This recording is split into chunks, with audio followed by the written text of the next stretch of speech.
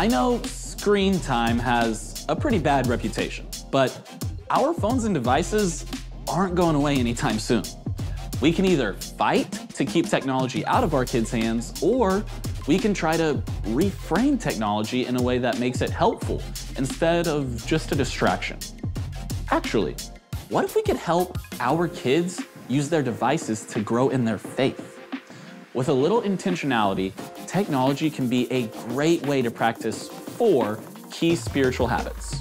1, spend time with God. If you've got readers in your home, try a Bible reading plan together on an app like YouVersion or Dwell. Or watch YouTube channels together that teach Bible stories in fun ways for kids, or interesting ways for teenagers. Number 2, spend time with others.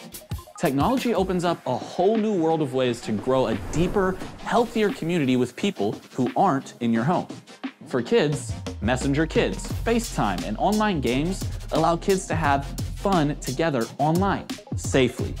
For teenagers, challenge them to use social media and messaging to encourage and uplift each other and have conversations about things that really matter.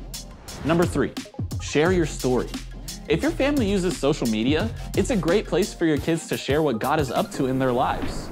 Or you might download a drawing or journaling app that helps them keep track of their prayers, questions, thoughts, and faith stories. Number 4, use your gifts.